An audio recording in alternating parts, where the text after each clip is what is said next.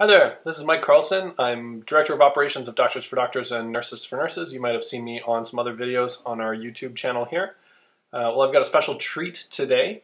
We've actually got some found footage of our 2016 AGM that took place in January of 2016. We were just coming off a rip-roaring year and starting to explode in growth. We put a huge amount of effort into bringing on a volunteer team. So this was actually the biggest AGM that we had ever had in DFD NFN's history in 2016. And given that it's 2020 now, we've learned a lot from then. But here you go, and we'll show you some photos and some video and highlights, and I'll do a bit of a voiceover of all of those. So enjoy our 2016 AGM. So the AGM started in our apartment, and Gabriella was there with Andrew. We were mapping out what we can do, and we invited so many people. Like, this is Craig, and we've got Toby on the right there who helped, and Alex Lougheed, and we got some smart people to sit down and just organize what we were doing. Then we got together for the weekend, for Saturday and Sunday, and our team got really inspired, and we actually broke out into these massive groups of people. So this was the research and programs group that had a huge number of specialists. That was the operations group. We got Ryan Galea there, Mike Cohen. This is the communications group led by Carol. My friend Joey came to support. We got Kieran, Jalal there. And this is the student group, and you might recognize Ahmed sitting to the right beside Craig. And these breakout groups, like this one with the nurses, was led by Shelby. And we had so many different people supporting. So Funke came and did a privilege walk with our team to try to work on our equity issues. We had other special guests like Connor come, who helps run a scholarship foundation. And so many friends came out to support every aspect of the AGM over 2 days. We even had Sharifa here who worked for the CDC, or Curtis, who was a doctor doing a PhD, Gonzalo, who was working at CSI, and we took over the entire CSI Regent Park. We're fed a delicious homemade lunch. We had it catered and invited everybody to join. And had Nicaraguan food. Then we ended up inviting everybody at the end of the weekend to present their group's work that they had done. And so this was led by Carol. We also had Ellie and Ed here leading in HR. There was our nurses team as well. You can see Kathy on the left there, Jackie, Victoria, Prague. And that's Kathy talking to Victoria. Little did she know that she'd be working out with us for a while.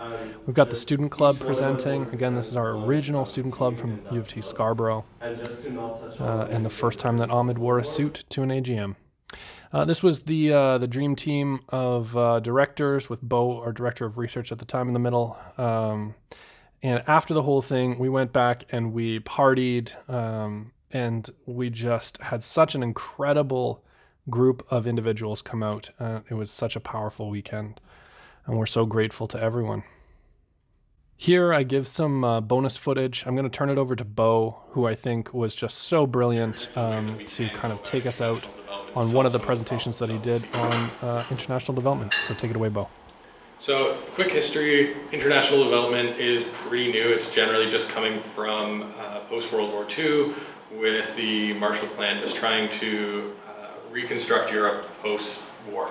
And really this has continued in foreign aid, and it's really about an effort to create friendly economic markets and to diminish the threat of democracy or communism, depending on the country that's providing the aid.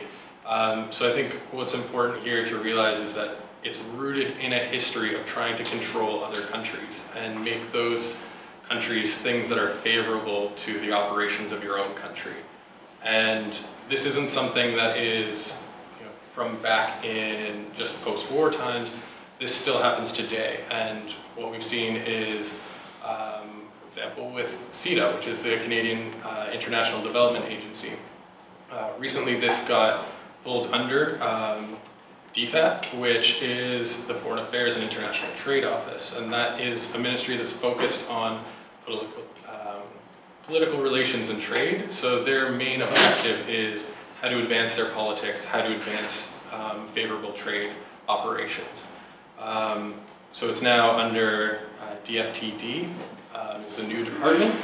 So it's embedded within an agency whose key focus is on profits. And this, you have to think about that in terms of where funding is coming from when we look at these organizations and governments that are shaping the international development playing field. What funding is available very much fits in with what agendas they're trying to push forward.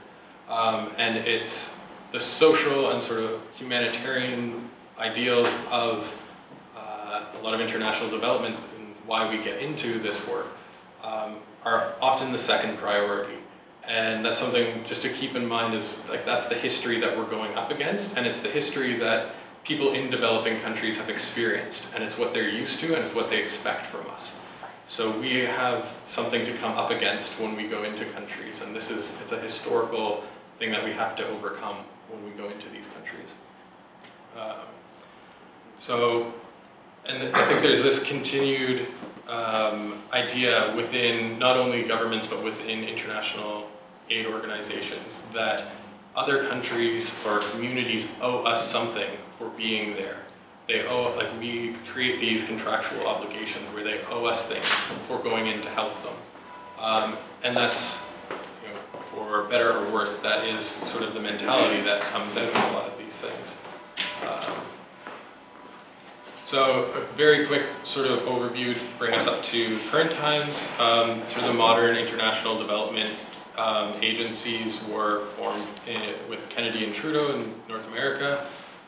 So USAID and CEDA, that was in the 60s. In the 70s, they're shifting away from this capital and technical assistance. We're moving away from government to government, and we're going to these frameworks of basic human needs. So these are pretty similar to what you're going to see you see today. There's a focus on food and nutrition, population planning, health, education, and so on. Sort of the basic foundational pieces that people are perceiving as relevant for international development. With the 80s, we get free markets. This is free markets solve everything. As long as we get capitalism into these countries, people will develop it themselves. We just need to create those markets so people can work their way up. And as more people succeed, you'll get trickle-down economics where you've got more successful people in this developing country. That will then lead to spending. They'll spend more money on other businesses, and the whole country will come up together. And this is also a time when you get a shift away from individual projects to large programs. How can we roll something out across the entire country? We want to take on big, big development things.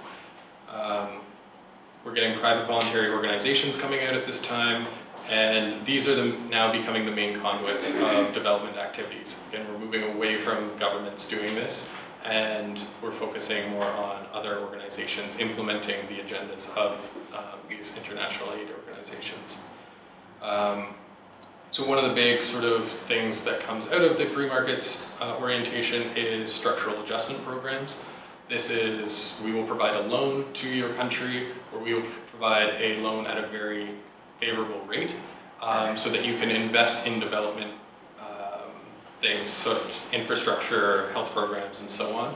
But these all come with attachments, so you have to make certain policy changes. You have to open up your markets to free market capitalism. And this is largely done through the IMF and the World Bank. And it's a little bit against the sort of free market principle of you're going to create a free market, but you're going to create all of these things that are not free within it, that you have to do things a certain way. This also leads to quite a bit of debt later on, that we have a lot of organizations who were lent out a lot of money, who never repaid it, and have a ton of debt that they've been building up, and are still trying to overcome that through their development. At the same time though, you're also getting a push from other bodies within the UN, and it's pushing for more of a human development point. So rather than focus on the economic and political structures of countries, they want to look at human development as the key lens that we're going to look at international development through. So the idea is that we can't just provide resources to developing countries, they need to actually know how to use them. So just providing, there are tons of examples, but Canada shipped over tons of tractors to various countries in Africa where they didn't work because they're developed to work in cold climates, they don't know what to do in sand, it all breaks down, and they don't train people on how to repair them. So that's sort of your classic non-human development approach to things of let's just throw resources in there because that's what they're missing. So with this sort of push for human development, we start looking into not only economics and politics and how that affects people, but we're looking into social justice and how can we look at other factors that are affecting people's development and sort of the opportunities available to them. So through this lens, you're also getting a lot of bottom-up approaches. Up until this point, it's been very top-down, and we're now getting a couple of different approaches, which I'll talk about later on.